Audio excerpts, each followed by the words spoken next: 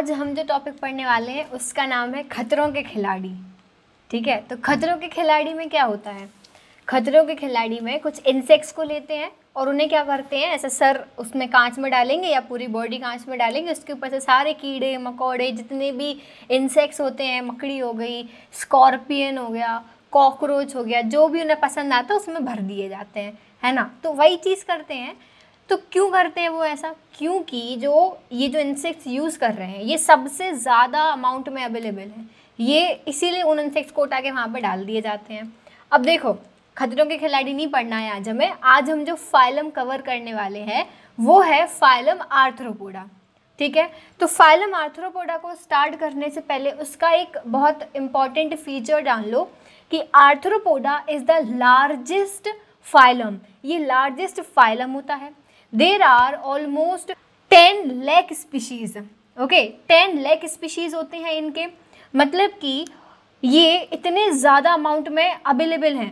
10 लाख तो नोन है, इसके अलावा कुछ ऐसी भी स्पीशीज़ होती हैं जो नोन है ही नहीं, हमें पता ही नहीं है ऐसी और भी स्पीशी होंगी।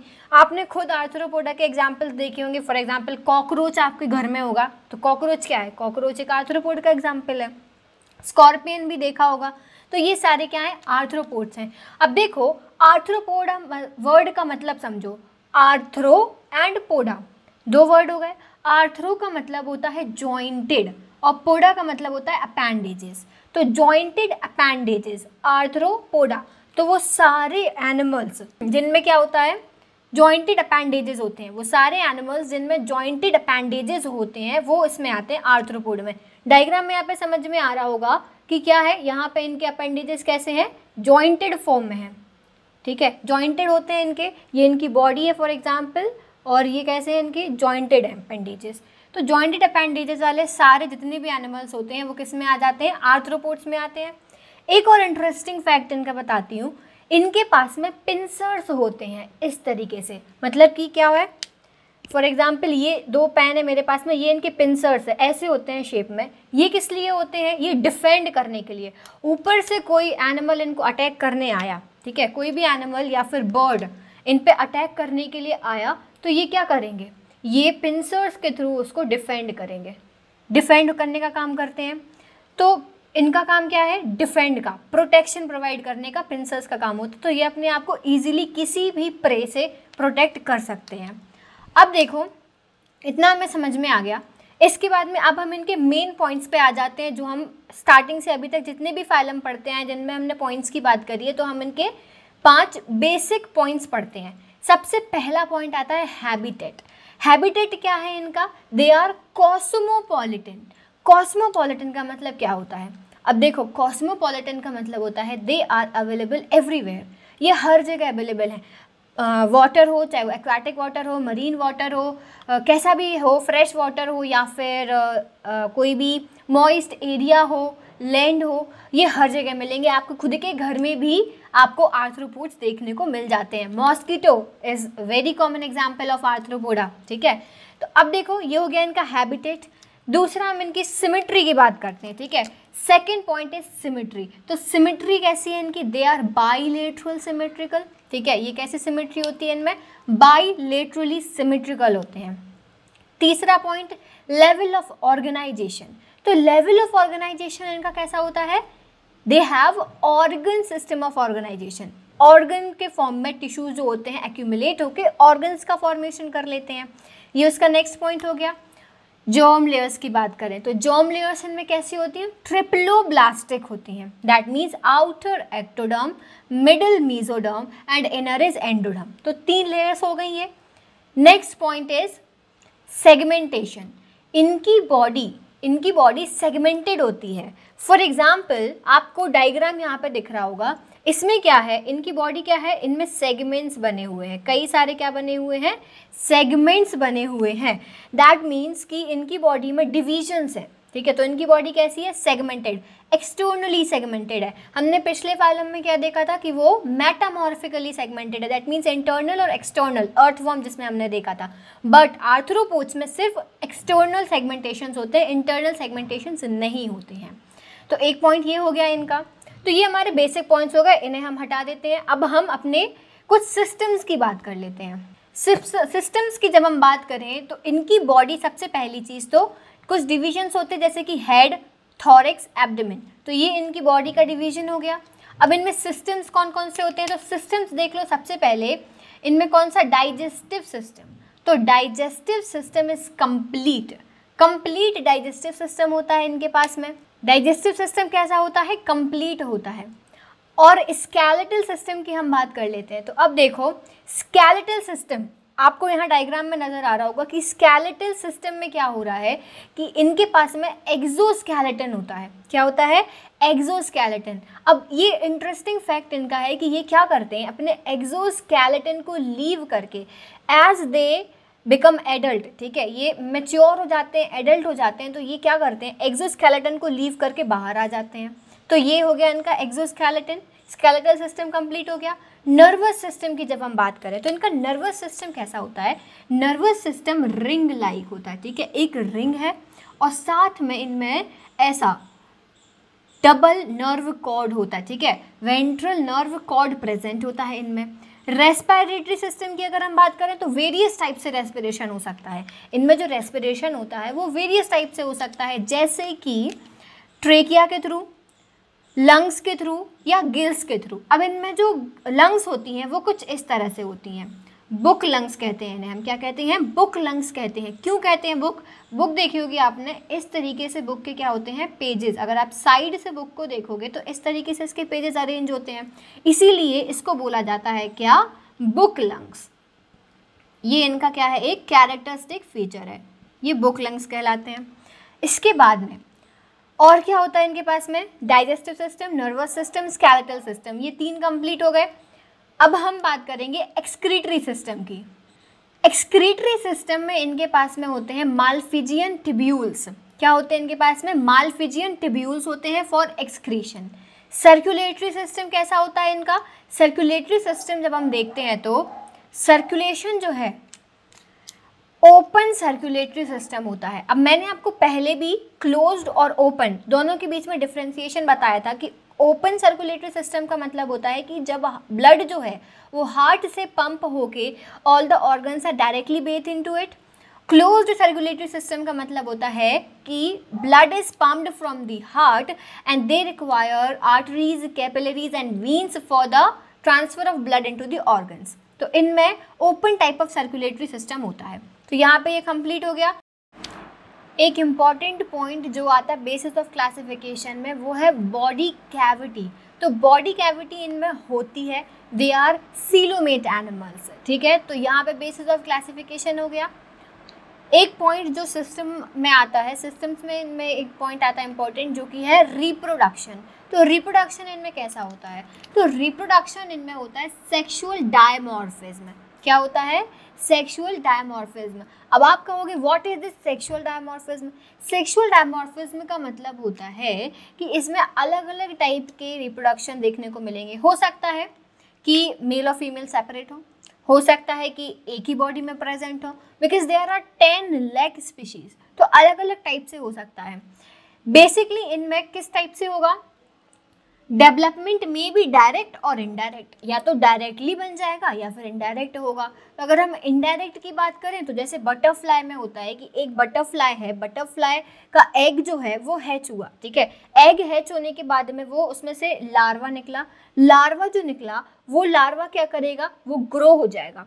ग्रो होने के बाद में वो क्या करेगा, एक कवरिंग बना लेगा और कवरिंग में वो पूरा का पूरा एक प्रॉपर एडल्ट बटरफ्लाई का फॉर्मेशन करने के बाद उस कवरिंग को ब्रेक करके बाहर आ जाएगा। तो this is the properly indirect development, directly नहीं हो रहा है, लार्वल स्टेजेस में आ रहा है। तो this is known as indirect development, और डायरेक्ट भी हो सकता है।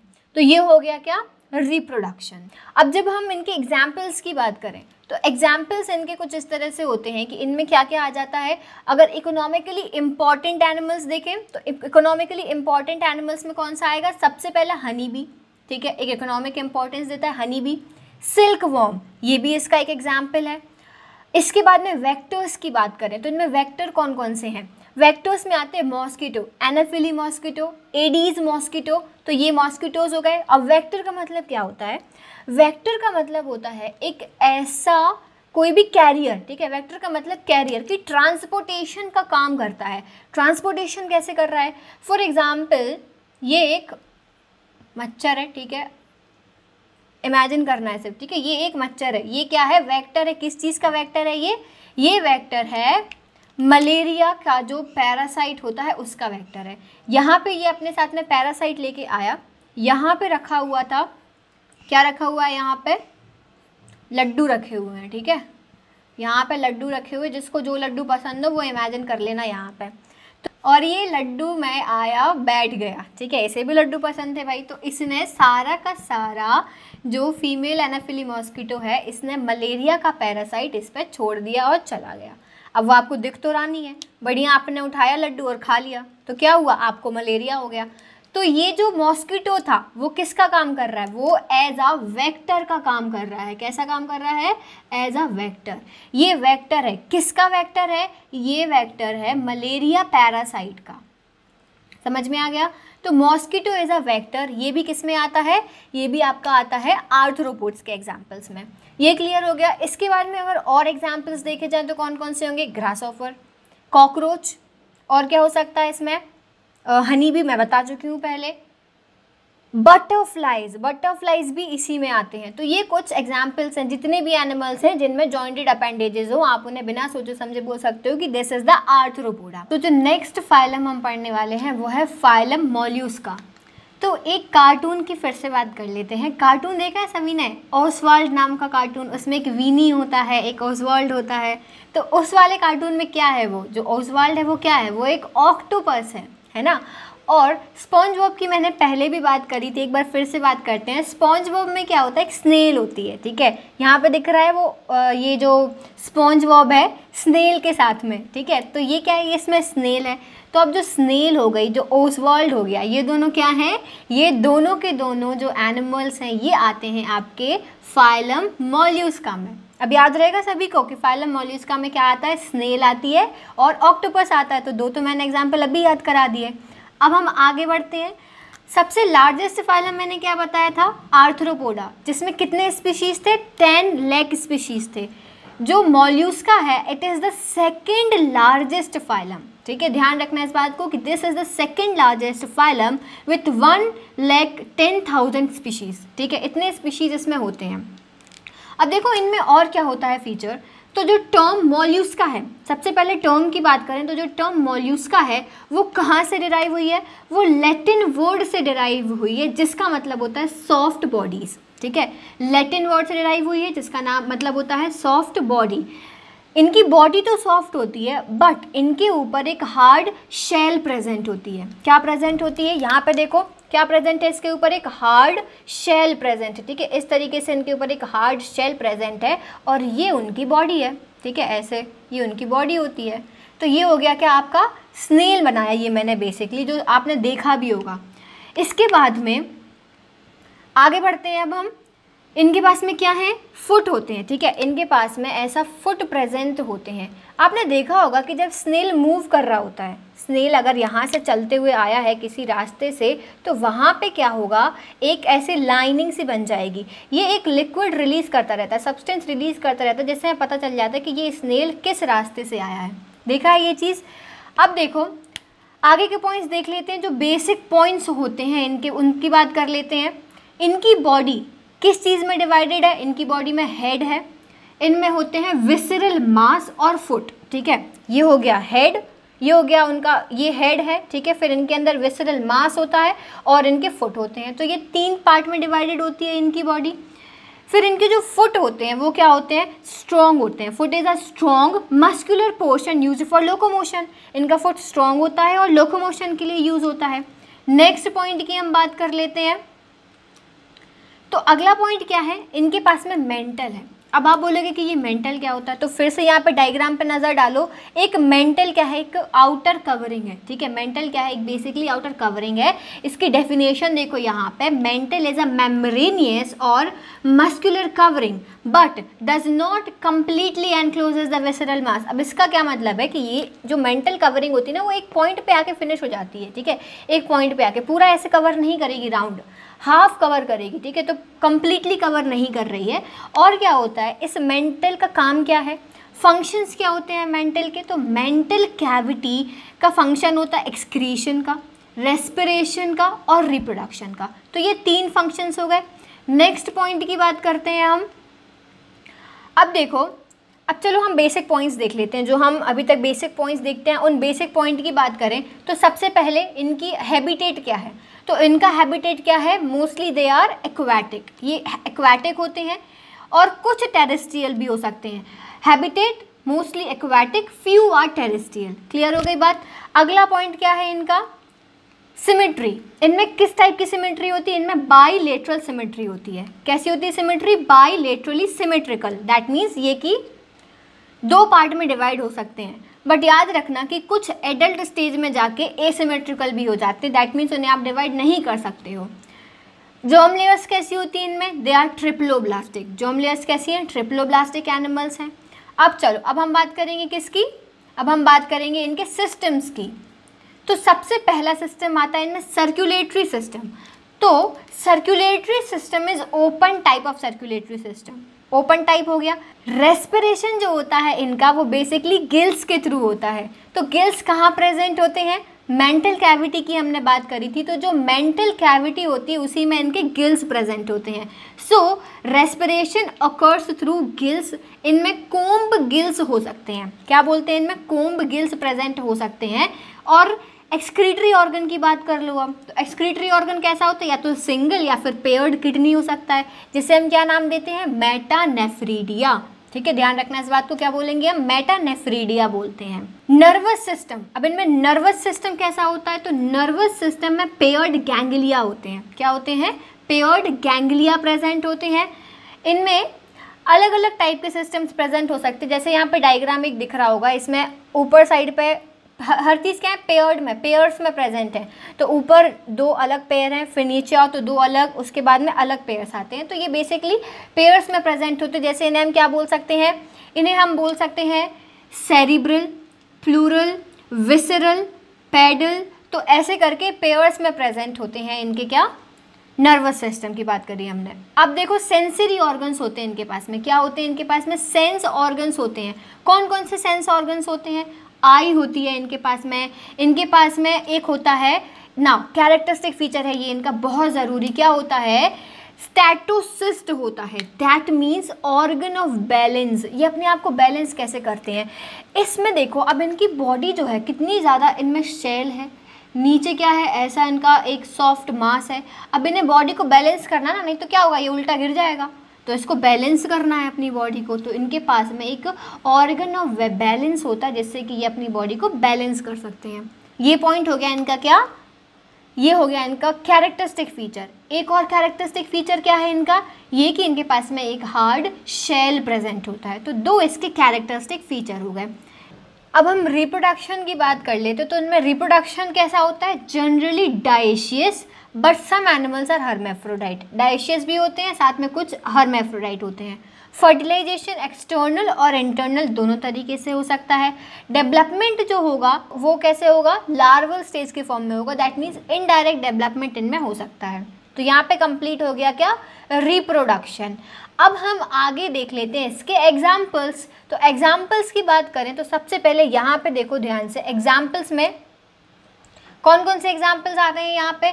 सबसे पहला एग्जाम्पल इज योर पर्ल, जिसे हम क्या बोलते हैं, पिंक टेडा। ठीक है, इसके बाद में आता है सीपिया, जिसको बोलते हैं कटल फिश। फिर octopus which is your devil fish. सोचो आप, ऑक्टोपस को क्या बोला जाता है, डेविल फिश बोला जाता है। क्यों बोला जाता है, क्योंकि इसका साइज़ बहुत लार्ज होता है। ठीक है, जितना आप इमेजिन कर रहे हैं ना उस वर्ल्ड को, ऐसा नहीं होता छोटा सा, बहुत वाइड होता है इसका जो इसका बॉडी होता है, बहुत ज़्यादा वाइड बॉडी होता है। फिर और एग्जाम्पल देखें हम इसके, तो इसमें आता है स्नेल, जिसे हम पाइला बोलते हैं, एप्पल स्नेल बोल सकते हैं। और भी इसके बहुत सारे एग्जाम्पल्स हैं। एग्जाम्पल्स का जो याद करने का ट्रिक होगा ना, वो एक ही वीडियो में सारे के सारे मैं बता दूंगी कि कैसे आपको एग्जाम्पल्स को याद रखना है, क्योंकि अभी तक बहुत सारे एग्जाम्पल्स हो गए हैं। तो अब आपको ये होगा कि अब कैसे याद रखें। थोड़े बहुत एक आध याद रखना इज़ नॉर्मल, बट आपको उनके बायोलॉजिकल नेम याद रखने हैं। हम ऑक्टोपस अकेले लिखेंगे, मार्क्स मिल जाएंगे, बट अगर कोई दूसरा बच्चा ऑक्टोपस का बायोलॉजिकल नेम लिख देगा ना, तो उसको आपको हाफ मिलेंगे, उसको 1 मार्क मिलेगा, तो ये आपको लॉस हो जाएगा। इसीलिए हमें बायोलॉजिकल नाम याद रखने हैं। तो उसका जो ट्रिक रहेगा वो मैं आपको एक वीडियो बनाऊंगी इस चैप्टर के एंड में, तो वो मैं आपको बता दूंगी कैसे याद रखना है। तो यहाँ पे क्या कंप्लीट हो गया, फाइलम मॉल्यूस्का। लार्जेस्ट फाइलम क्या था, phylum arthropoda. Second largest phylum कौन सा है, फाइलम मॉल्यूस्का। अब हम थर्ड फाइलम की बात करने वाले हैं, विच इज फाइलम इकाइनोडर्मेटा। अब देखो, इकाइनोडर्मेटा में सबसे पहली चीज स्टारफिश की बात करेंगे। अब स्टारफिश में क्या होता है, स्टारफिश को अगर मैं ड्रॉ करूं तो इस तरह की बॉडी होती है स्टारफिश की, ठीक है, ये हो गई क्या आपकी स्टारफिश। अब स्टारफिश में ट्यूब फीट्स होते हैं, क्या होते हैं इनमें, ट्यूब फीट्स होते हैं। ये इनका कैरेक्टरिस्टिक फीचर है, इसीलिए मैंने सबसे पहले बताया। क्वेश्चंस जो बनते हैं, क्वेश्चंस हमेशा उनमें जो डिफरेंट चीज़ है उस पर बनेंगे।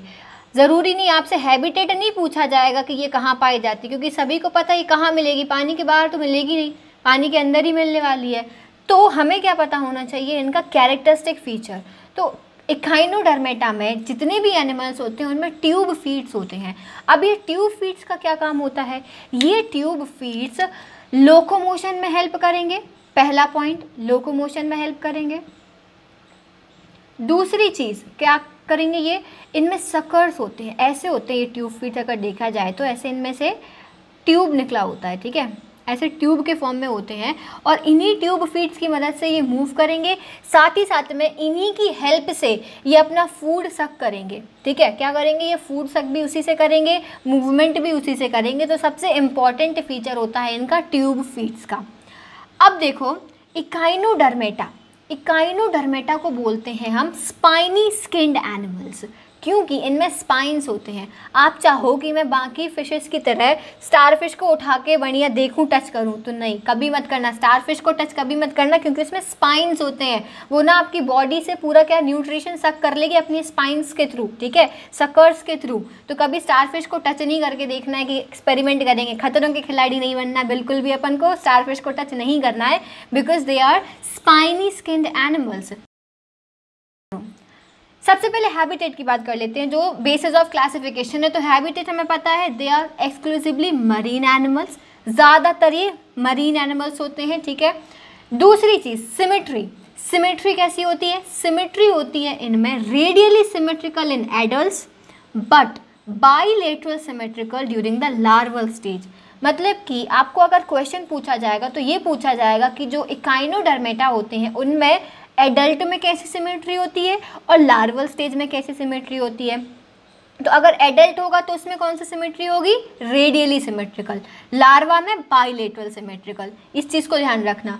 थर्ड पॉइंट की बात कर लेते हैं हम, इनके सीलोम की बात कर लें, बॉडी कैविटी की बात करें तो इनमें बॉडी कैविटी प्रेजेंट होती है, ठीक है, क्या होती है इनमें, बॉडी कैविटी प्रेजेंट होती है। अभी हम स्टारफिश की बात कर रहे थे, तो स्टारफिश जो होती है ना उसके 2 पार्ट होते हैं, ठीक है, एक होगा ओरल रीजन, एक होगा सब ओरल रीजन, 2 रीजन्स होते हैं। तो दूसरा रीजन जो होता है, जो बैक साइड प्रेजेंट होता है, उन्हीं में क्या प्रेजेंट होते हैं, उनमें ट्यूब फीट्स होते हैं। क्लियर हो गई बात। अब हम इनकी क्या बात करेंगे, इनके सिस्टम्स की बात करेंगे। तो सिस्टम्स की जब हम बात करते हैं तो digestive system, first point is digestive system. Digestive system में क्या होता है, basically it is not present, इनमें कैनाल के थ्रू डाइजेशन होता है, ठीक है, कैनाल सिस्टम होता है, उसके थ्रू डाइजेशन होता है। Anus is absent, that means इनमें डाइजेस्टिव सिस्टम एब्सेंट होता है, एनस भी नहीं है, माउथ भी नहीं है, इनमें कैनाल के थ्रू हो रहा है। रेस्पिरेटरी सिस्टम, रेस्पिरेशन गिल्स के थ्रू होगा, ठीक है। फिर इसके बाद में ट्यूब फीट जो होते हैं वो भी रेस्पिरेशन में हेल्प करते हैं, जो हमने अभी देखा था स्टार्टिंग में। सर्कुलेशन कैसा होता है, circulatory system, open type of circulatory system इनमें प्रेजेंट होता है। दैट मीन्स कि एक तो बहुत पुअरली डेवलप होता है, इनमें क्या होता है, ओपन टाइप होता है बट बहुत पुअरली डेवलप्ड सर्कुलेटरी सिस्टम होता है।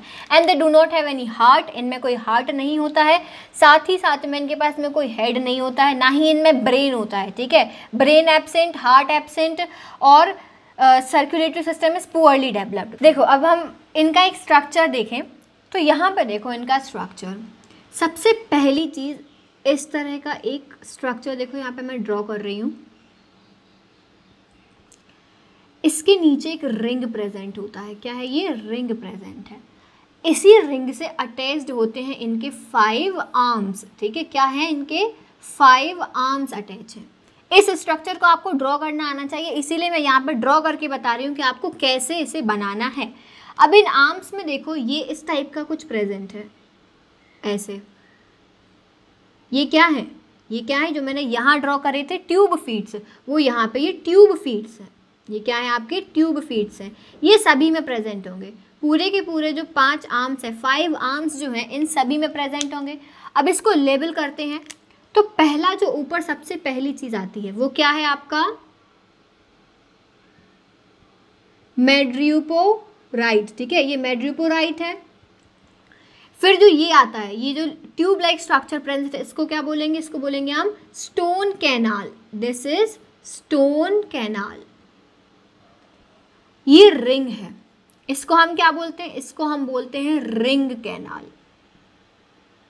This is your ring canal. समझ में आ गया? मैड्यूपोराइट, स्टोन कैनाल, रिंग कैनाल, ये 3 चीजें हो गई। फिर इसके बाद में ये जो आता है, this one, this is your radial canal. ये रेडियल कैनाल है। ठीक है, अब देखो यहाँ पे ये जो फीट्स दिख रहे हैं ना, ये क्या है? यहाँ पे देखो, मैं यहाँ फिर से ड्रॉ करती हूँ। ये क्या है? फीट। तो ये जो फीट है इसको बोलते हैं ट्यूब फीट्स।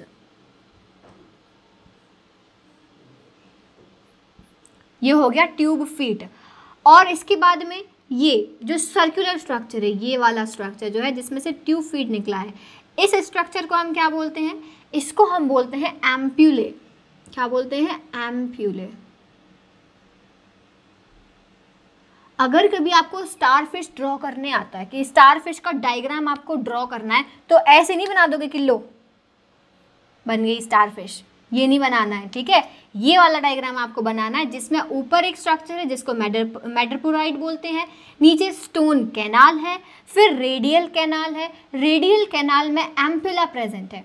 रिंग से 5 आर्म्स अटैच होते हैं, एम्प्यूला है। ठीक है, एम्प्यूला से ही आपका क्या अटैच है? ट्यूब फीट अटैच है। तो यहाँ पे ये इसका क्या हो गया? स्ट्रक्चर कंप्लीट हो गया।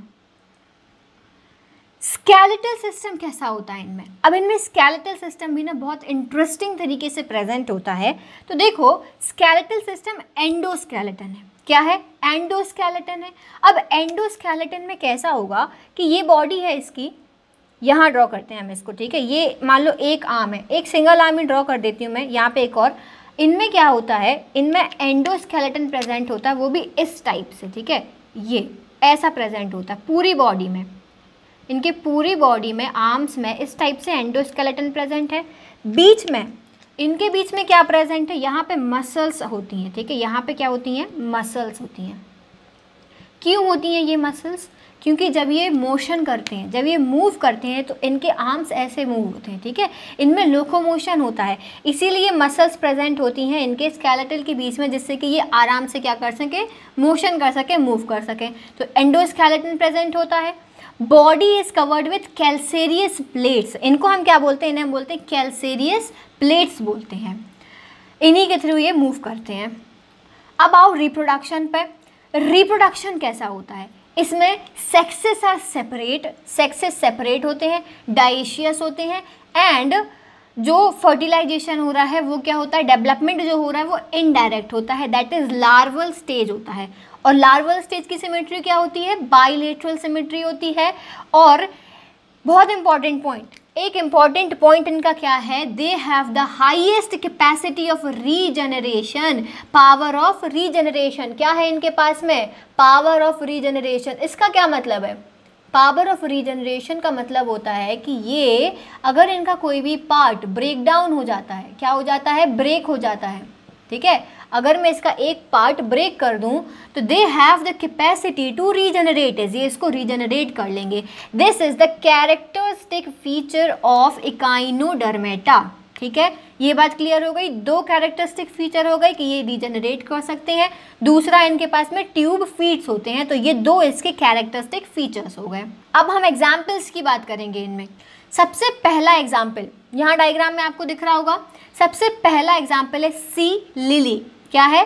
सी लिली, जिसको हम एंटीडॉन भी बोलते हैं। क्या बोलते हैं? एंटीडॉन भी बोलते हैं। ये पहला एग्जाम्पल हो गया। अब दूसरा एग्जाम्पल देखो इसका। दूसरा एग्जाम्पल है सी अर्चिन। क्या है? सी अर्चिन, जिसका क्या नाम होता है? एकाइनस। क्या बोलते हैं हम? Echinus, which is called sea urchin. दूसरा एग्जाम्पल कंप्लीट। तीसरा एग्जाम्पल देखो इसका, कुकुम्बर। ठीक है, सी कुकुम्बर जिसको बोलते हैं, ये उसका थर्ड एग्जाम्पल है। Fourth example and very important example is brittle star. ठीक है, ब्रिटल स्टार इसका फोर्थ एग्जाम्पल है। और एक एग्जाम्पल जो आपको पता है, जिसकी बात हम अभी तक करते आ रहे हैं, which is एस्टेरिस, which is your starfish. ठीक है, तो यहाँ पे क्या कंप्लीट हो गया? फाइलम एकाइनोडर्मेटा, जिसमें हमने एग्जाम्पल्स देखे, उनका हैबिटेट देखा, उनके कैरेक्टरिस्टिक फीचर्स देखे, उनमें कौन कौन से सिस्टम्स होते हैं हमने वो देखे, डायग्राम कैसे ड्रॉ करना है हमने वो देखा। तो आई होप कि ये मैंने इतना डिटेल में आपको बताया है। बुक में शायद इतने सारे पॉइंट्स नहीं दिए होंगे, इसीलिए ध्यान से पढ़ना। और जो भी डाउट हो कमेंट सेक्शन में पूछ सकते हो आप लोग। और ये भी बताना कि ये नया तरीका, जो नए तरीके से हमने वीडियो बनाने की कोशिश करी है, कि जिन लोगों को डायग्राम्स में नहीं समझ में आता है तो उनके लिए रिटन फॉर्मेट में भी है, साथ में इमेजेस भी हैं, दोनों तरीके, मतलब एक हाइब्रिड फॉर्म आपको मिल गया। तो आप कमेंट सेक्शन में ज़रूर बताइएगा कि कैसा लगा वीडियो। अच्छा लगा हो तो आप उसमें बताइए लिख के, लाइक करिए वीडियो को, शेयर करिए, और आगे कैसे वीडियोज़ चाहते हैं वो भी बताइए। सी you soon in the next class. Bye bye.